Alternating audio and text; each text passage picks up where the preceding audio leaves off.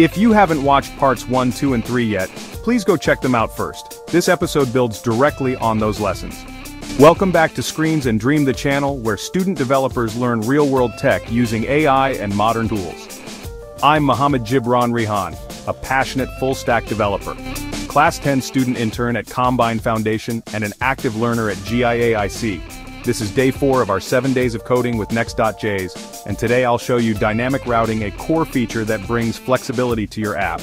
In the app router of Next.js, 14 dynamic routing means you can create pages with variable parts in the URL like blog slug or /product/id. That lets you load different content based on the route just like real websites do. For example, /blog/my first post /product/23/user/ali123. All of these use dynamic segments. Let's build a dynamic blog page. In the app/folder, create a folder like this, #app blog slug page.tsx. The slug part means it's dynamic, it can match any blog title in the URL. Inside page.tsx, write, export default function, blog page params, return, blog, params.slug. This is a dynamic blog page loaded with the slug from the URL. Params.slug is automatically available, no imports needed. Dynamic routes are used in /product/id for e-commerce, post, slug for blogs, username for user profiles. This makes your website scalable so you don't need to manually create every page.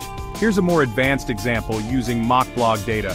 Const post =, slug first post title first blog post content. This is the first post. slug Nextjs guide title Next.js guide content. All about dynamic routing. Export default function blog post params.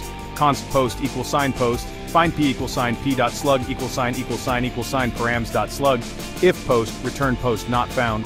Return post.title post.content. This logic is often used with real APIs or CMS like Sanity, Contentful, or Markdown files. So what did you learn today? Dynamic routing lets you create pages that change based on the URL. You can access the URL segments via params.slug, and you can use this for blogs, products, user profiles, and more. Great job following along. In day 5, I'll be diving into data fetching, including server-side rendering, static site generation, and fetching APIs inside dynamic routes. Subscribe to Screens and Dream, and leave a comment if you're enjoying the series. Type #code with Jibran to let me know you're coding along.